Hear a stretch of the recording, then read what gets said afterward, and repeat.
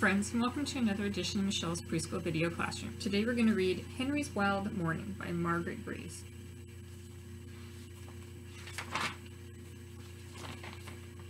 Henry was the smallest kitten in the litter, and the only one with stripes. His big brother Joseph and his sisters Dizzy and Tizzy sometimes teased him because he was so little. As they all grew larger, the basket became crowded, and Henry was always the one who got squished. But he didn't mind. He was a very cheerful kitten.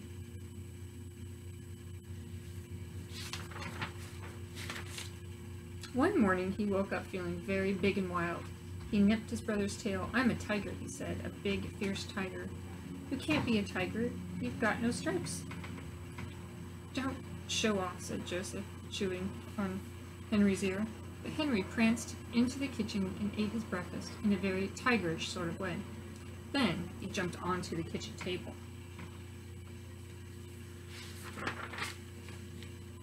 Someone had unpacked a shopping basket there, and he found several tins and boxes and a big ball of string. He patted the string and it moved. "Oh," said Henry, "I am a tiger, and tigers fight things." Henry's very brave, isn't he? Very silly. He had a very exciting fight with a ball of string until he knocked over two of the tins. They rolled off the table and across the floor. Crash, rumble, rumble, bump. Uh-oh.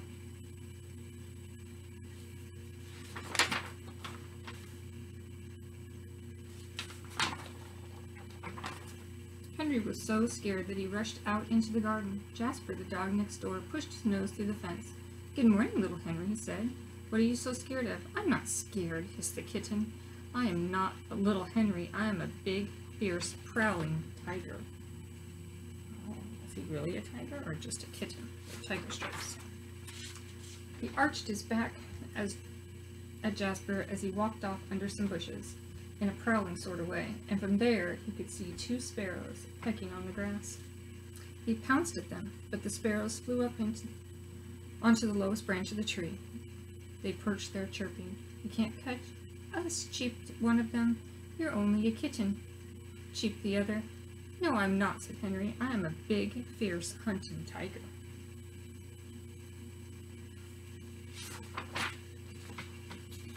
He started to scramble up the tree. The sparrows flew up to another branch, and Henry climbed after them, feeling big and brave.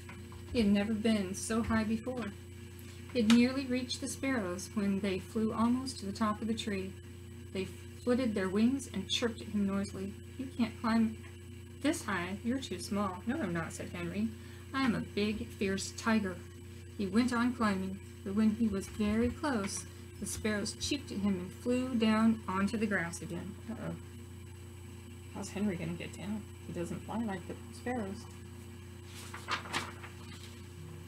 Henry looked down at them. Suddenly he saw that the ground was very, very, very far away, and his branch was thin and very wobbly, and he forgot all about being a tiger.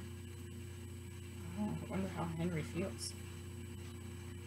You think scared? Let's find out. "Help, help," he mewed. "I'm stuck in the tree. I'm slipping. Oh, help." His mother heard him and ran to the bottom of the tree. "You silly little kitten," she said. "Now listen, it's hard to climb down backwards. You must turn around." "Can't," wailed Henry. "Can't." I wonder how he's feeling now. It looks scary. Joseph, Dizzy, and Tizzy came to see what was happening. "Ooh," squeaked his sisters. "Look where you are. You are brave, Henry."